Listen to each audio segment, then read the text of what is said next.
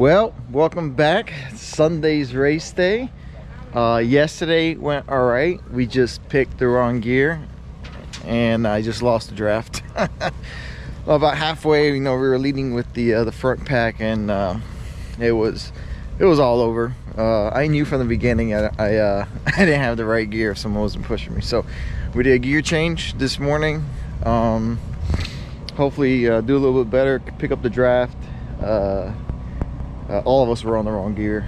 Quincy went way too high on gear ratio. I went too low on gear ratios. Junior was way too low. So now we're all back in the middle where we think we should be. We won't know until race time and get going. It is cold this morning, all right? It's 52 degrees. I know all you guys up north are like 52. That's like dang short sleeve shirts, the shirt and shorts. Well, not down here for me. I'm a tropical fish. I don't like cold weather. So let's get today going.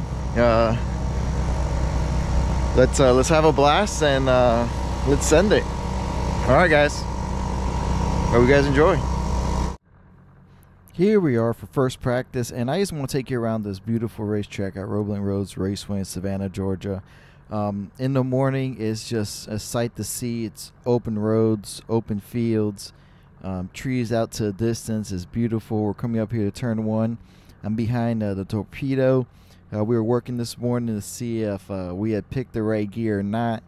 It was just a guessing game the whole time. I know yesterday we were way off. So today we were just trying to figure it out a little bit better, a little bit more.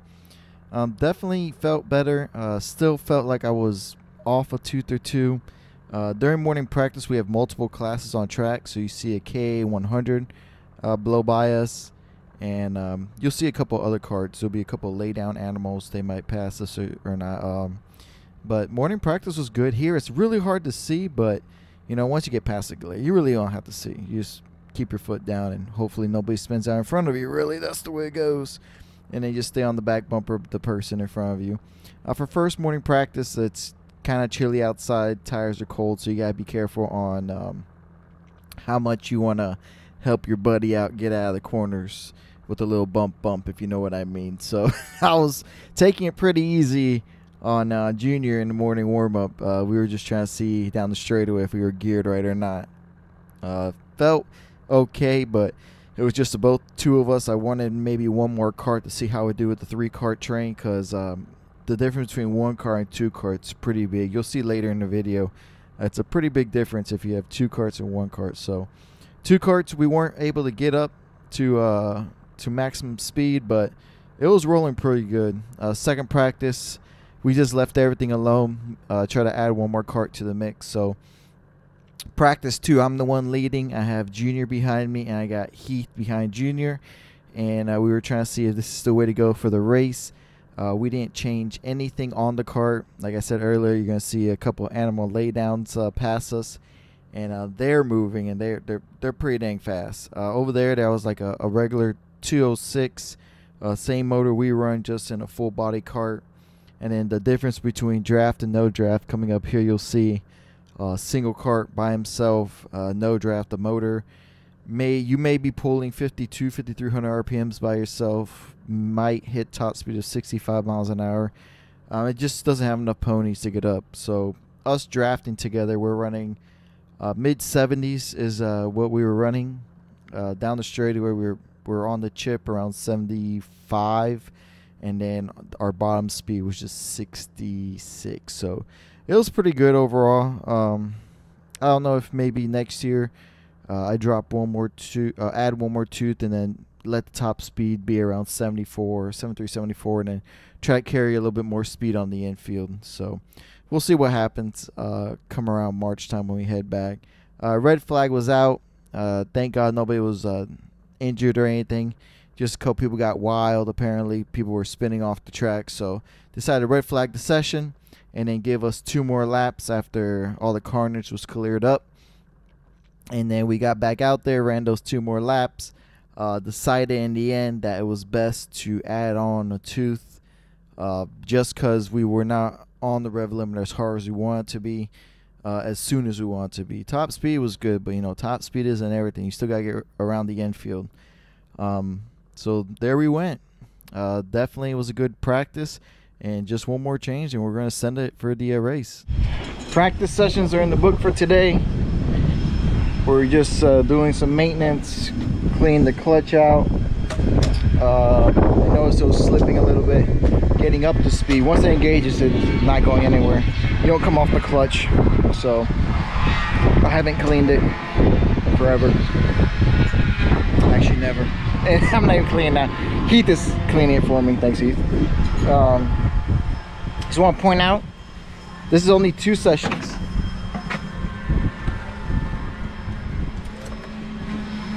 Stop being cheap and change your oil. All right. This is coming from a guy that's cheap, but I don't want to spend money on a block when it starts going to crap and you start losing races out of nowhere for no reason. So keep your oil fresh, keep it clean. Make sure your chains align. Clean out your bearings. I just flushed mine out with brake cleaner fluid. Spray some hard air into it, and then put some lubricant inside. And then I gotta clean this up. I still gotta clean it up, but the rolls not as good as some of the other guys here. Chris and Miguel rolls forever. I don't know why. And then lap times look good.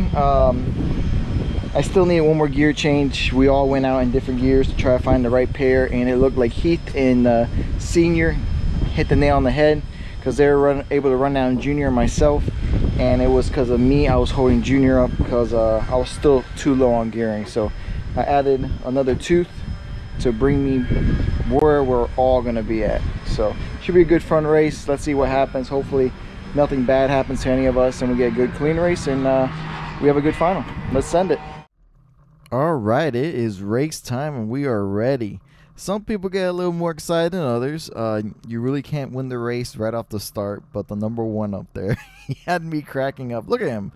He was ready to go. And then I started to play around and see if anybody else would jump, because if you guys don't know, the first road race I ever did, man, that flag went up and I had my foot down to the ground. Me and Andrew and, was it John? I think it was me, Andrew, and John, man. We just dropped the hammer and went. It was an experience for sure. Never done that mistake again. So I would play with the throttle, but that number 1, man, he was out there for a little bit. So out of nowhere, you'll see Steve here. Look at him running. He hasn't ran since the Army. I love you, Steve. He was pushing him back, and next thing you know, watch the one. He creeps up again. He's starting to creep up. He's like, he had me dying, man. Oh, man, look at him. He was creeping up a little bit. He's like, I got this. I'm timing this bad boy. I really thought Steve was going to rip his head off, because he's going to pull him back one more time. And I really thought it was going to be like, if you move forward again, I'm going to rip your head off.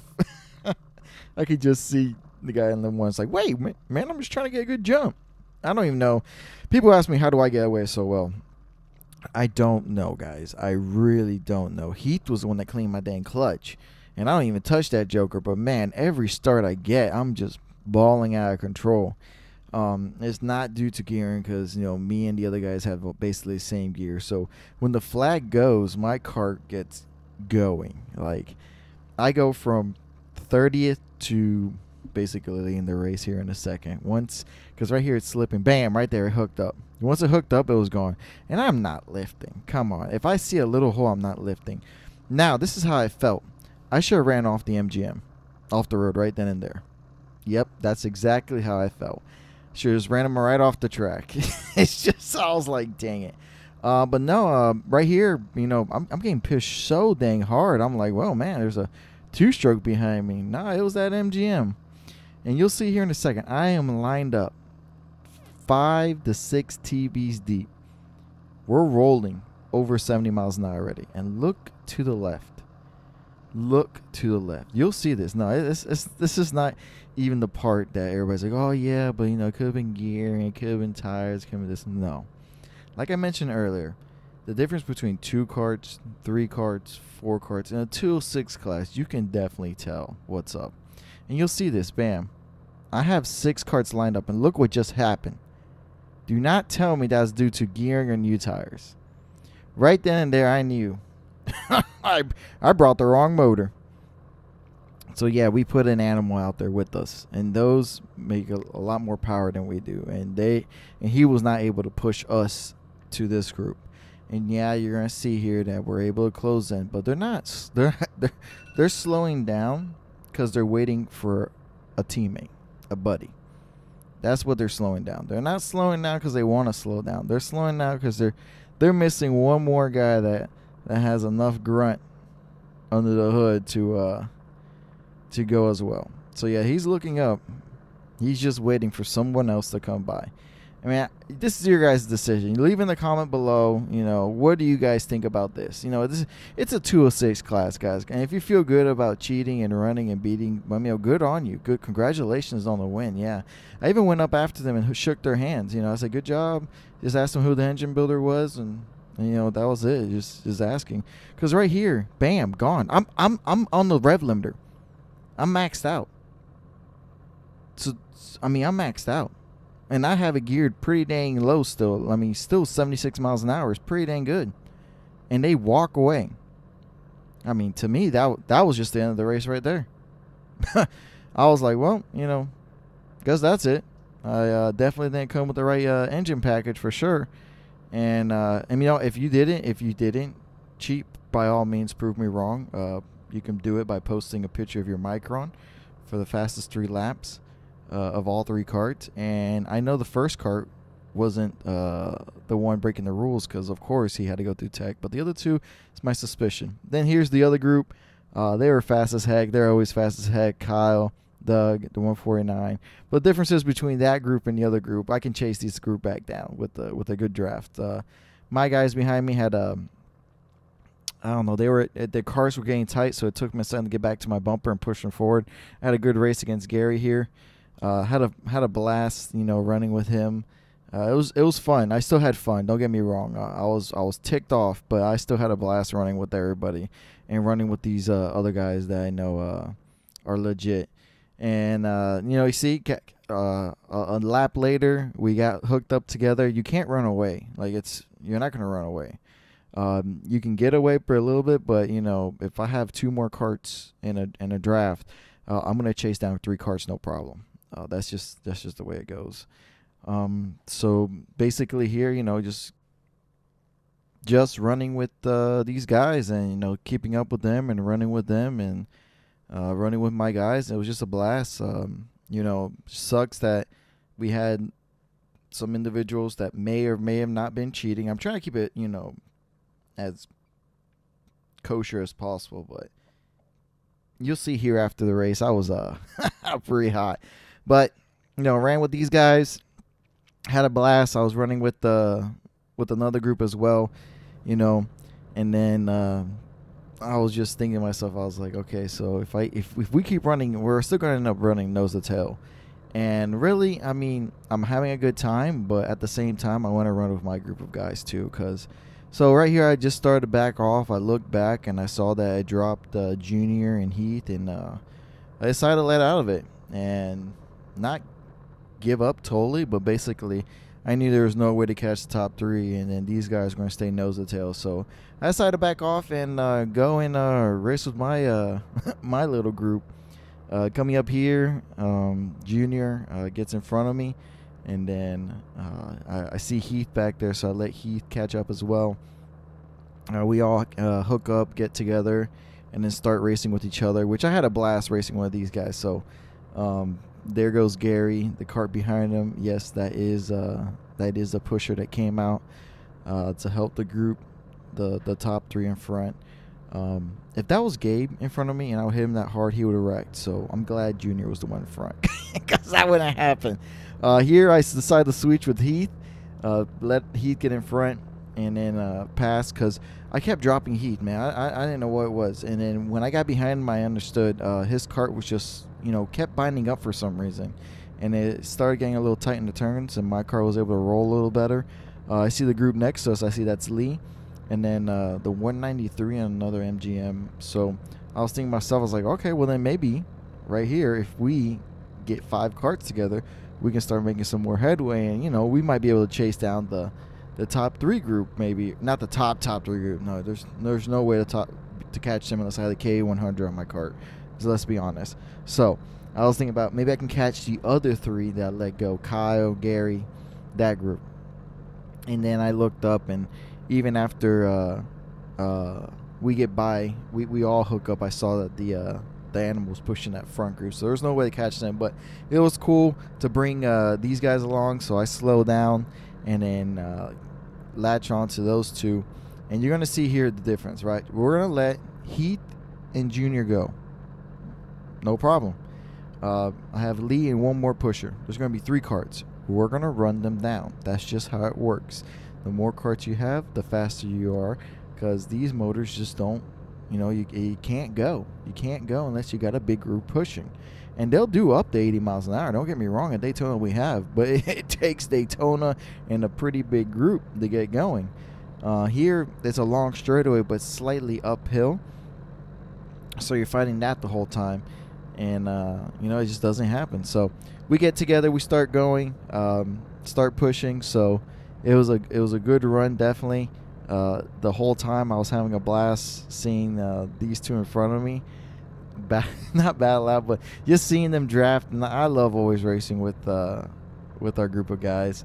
So here we are. There's 6 of us, and you saw earlier that these guys passed us, blowing us. But since we have a group of not 6, 5 of us pushing, 5 against 2, they're about to have it. We kept going, kept pushing the whole race.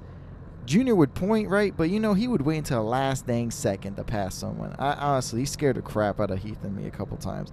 He was like, I was trying to get really close to the draft and break out. I'm like, yeah, man, but we have to freaking follow you too. We could end up dying here, right? He's like, yeah, but you're always telling me to push it to the very limit. I was like, okay, on a sprint track, man. So later on, he starts getting a little bit more, letting us know. There's oh man, there's I forgot his name. Navy Boy. There's Navy Boy. We blew by him. Later in the group, I'd say it. And then here I saw Quincy, so I decided to back out. Quincy broke loose, and I was like, okay, well, I'll pick up Quincy too, and then have more people coming with us. So we start to go. I have Quincy latched onto me, but something was wrong with Quincy's motor. I'm pretty sure he blew the head gasket. Those things happen during these races. Most of the time, we like to recheck the torque of the head, but they just break on that top part usually. Probably have monsters blow by. I don't think he's run the 206 since he got into his bad accident, so that motor needs some maintenance. Quincy, I know you're watching this. Please, for the love of God, take your motor, get someone build. It needs maintenance. So Heath and Junior found out that we had broken up. So they started to slow down. I'm towing Quincy along. They get back in a row, and then I get behind Junior and start pushing forward again, and then we all get hooked up. But then we end up dropping Quincy not too long later. So we tried to bring Quincy along as well, but it just wasn't enough. He was having power issues. And then here we go, and I'm kind of glad we ended up grouped up like this. I didn't want to be in the middle or the first cart for sure. You don't want to be the first cart in a line for train. So coming up to, I think it's 2 laps to go, basically. Like we had like 5 minutes or 4 minutes, and Junior gives me a little sign. He goes, "Let's leave him." He's like pointing back, "Let's leave him." I'm like, yeah, let's do it now, because it's easier to try to win or beat the guy in front if it's just you two. So right here we pull out and we just go. We just leave Heath behind. I know that feeling, Heath. I know. You looked over and I know tears came out because we passed you fast enough that you weren't able to gain that draft back.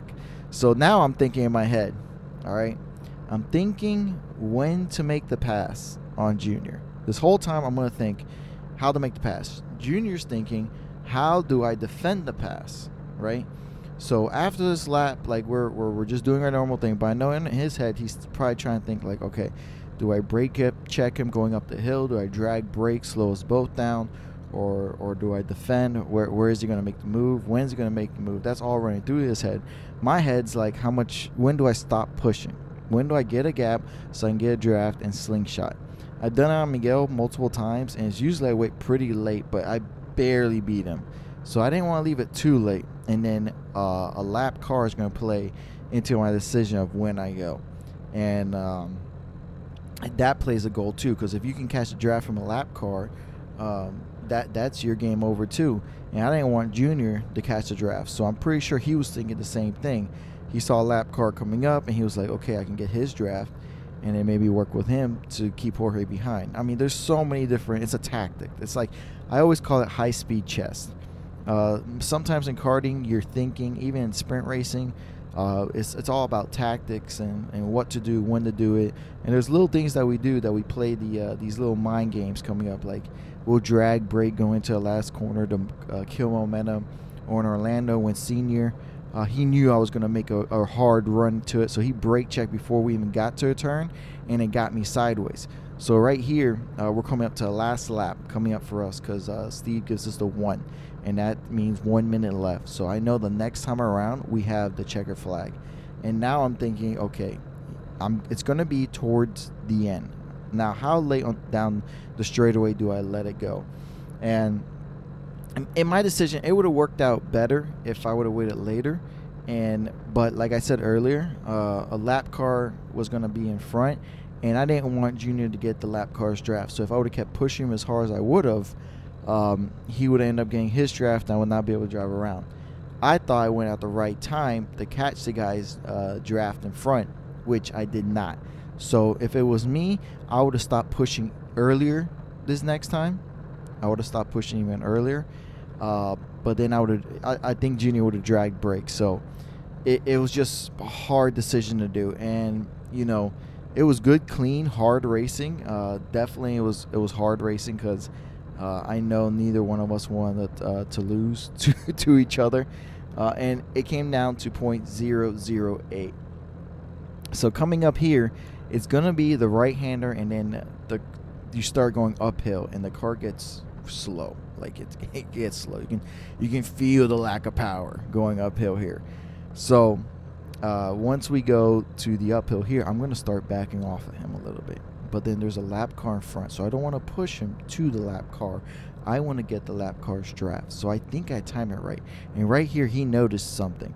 He noticed. He starts looking right. He doesn't see me. Looks right again. He starts to brake check, and I start to go.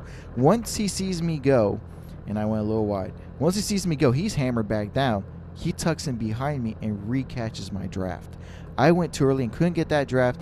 Junior comes around, beats me at the line, and then shows me who's number 1 with his new gloves on.